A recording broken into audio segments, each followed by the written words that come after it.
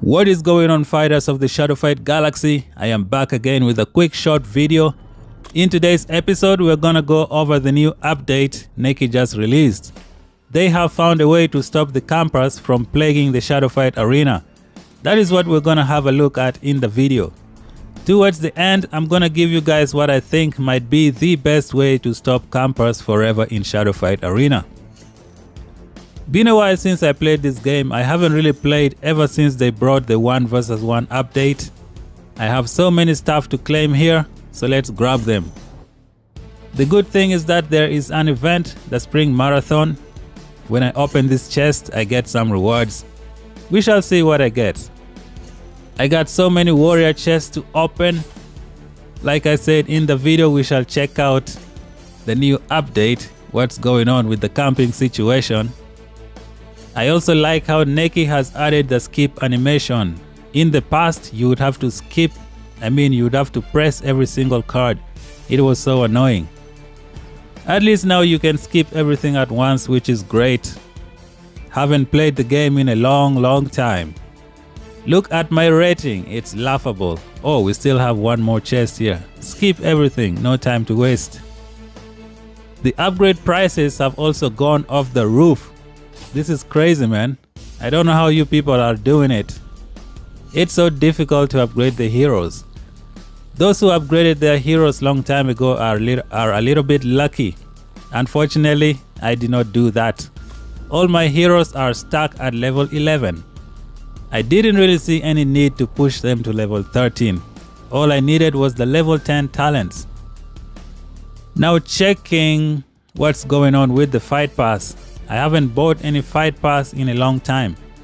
We have the Emperor in the building. Looking good, looking good.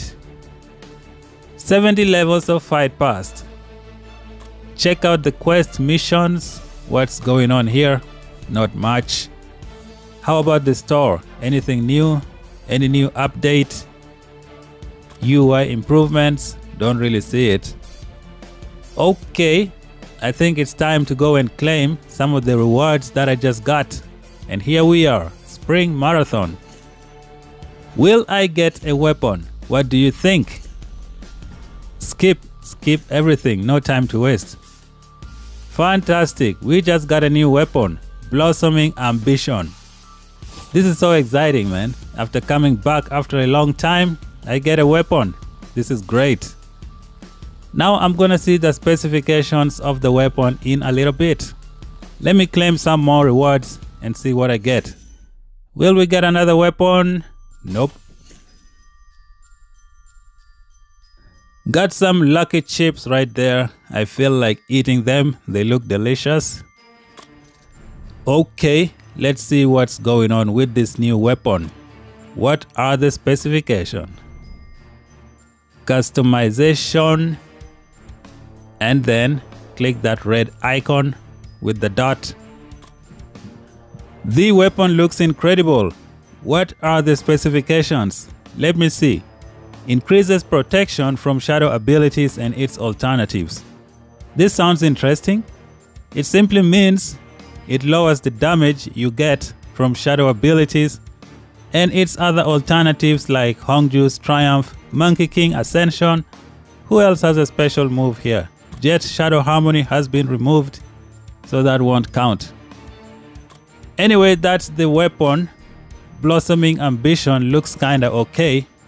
And now, let's see if I can claim some stuff here. Celebration of Life. Will I get anything here? I don't have enough.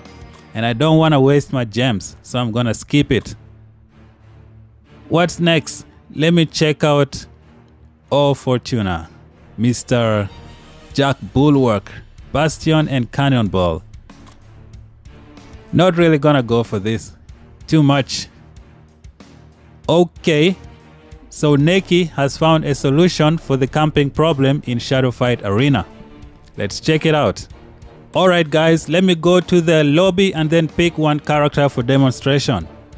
Who am I gonna take today? I'm gonna take the Incredible Jet from the Dynasty faction.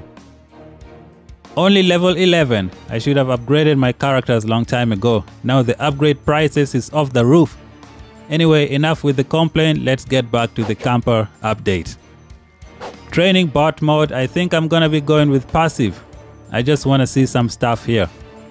Rolling forward, I don't see any change. Rolling backwards, I don't see any change. Roll forward one more time. So this is the solution to the camping problem. Neki has lowered the speed of walking backwards. In the past, campers would just walk backwards and frustrate you, block everything, wrestle you to the ground, punish you and repeat. This new system is kinda okay. Towards the end of the video, I will give you guys what I think might be a very good solution. You know, it's a dream. One day it might come true, it might not. I noticed one thing with this update, the jumping forward and the jumping back distance is different. This one right here is the maximum distance between you and the enemy. It's a good thing since it lets you escape the heavy heat of the markers. It's a good distance. However, I have noticed some mistakes with this distance. If you do the forward jump, you will get to the opponent's face. But if you jump backwards, you are not gonna cover the whole distance.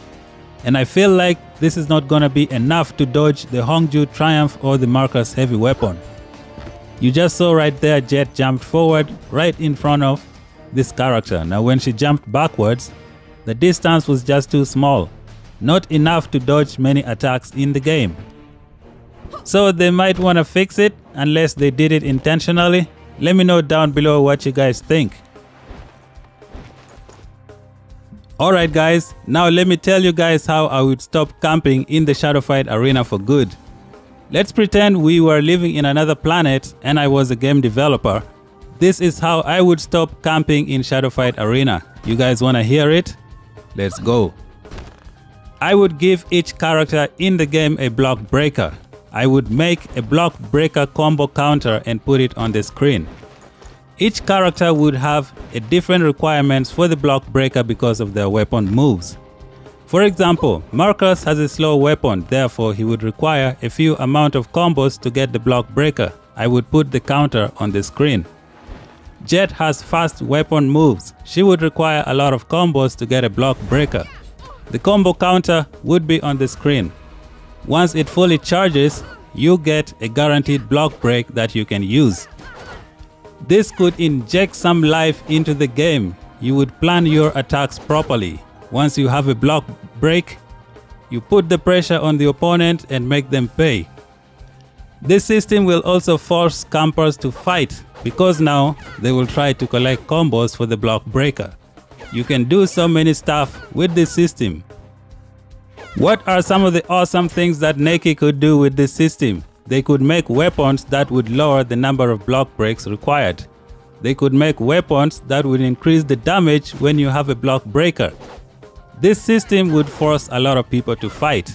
You can collect block breaker combos through the enemy blocks. Once you get enough, you go on full rage and destroy the opponent. I would divert everything back to the way it was, like remove this slow walking back. It just makes the game looks nasty. It doesn't look that great. But if you have something like a block breaker combo, a block breaker combo counter on the screen, you collect enough combos and then you crush the opponent. You can also design a lot of weapons with different moves to increase the combo damage. This is gonna stop camping for good. What do you guys think?